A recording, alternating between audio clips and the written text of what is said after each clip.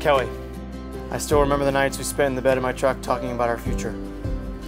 When writing this, I could not think of the words to say, as how do you describe a soulmate?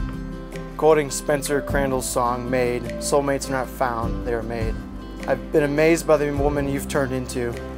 I know we always joke when you say, I'm a strong, independent woman, usually when you're trying to open up a jar or something in the fridge. But I can honestly say I've never expected how true this statement is. You're the strongest person I know. No matter what this world has thrown at you, you've always been the rock, safety net, friend, listener, hot teacher. And without the doubt, the person I want to spend the rest of my life with. All I know is I have the best adventure buddy in the whole world. And I can't wait to see the adventures await us in married life. I vow to always have popcorn and ice cream in the fridge. But most importantly, I vow to be the most loving husband and future father. We did not find each other, we were made for each other.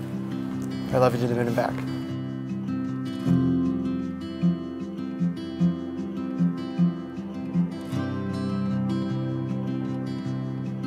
Here we are on the beautiful celebration of our growing, shifting, and culminating love.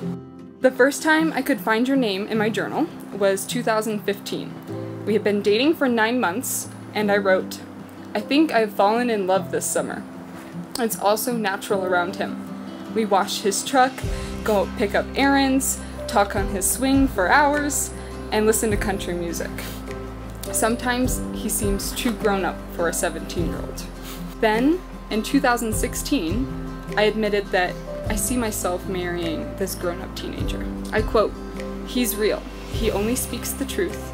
He cares about me and makes me happy. It's a simple concept, but it really is the backbone of your unwavering love. Honesty, compassion, dedication. Zachary Michael Scott Fraser, when I'm with you, you make me feel whole. You make me feel like I belong. You make me feel worthy. You make me feel like everything is going to be okay. Zach, you see me. I feel like you always want to know what's swirling in my head, and that is special and wild to me. You hold me, you give me space, and you love me fiercely.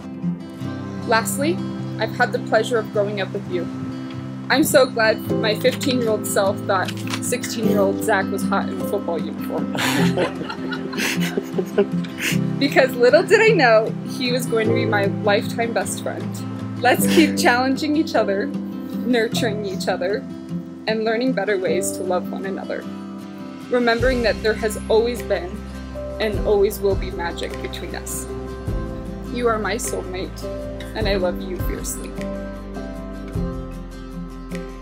Now you have proclaimed your love and commitment to one another in the sight of the Almighty God and these witnesses. It is my pleasure to pronounce you married.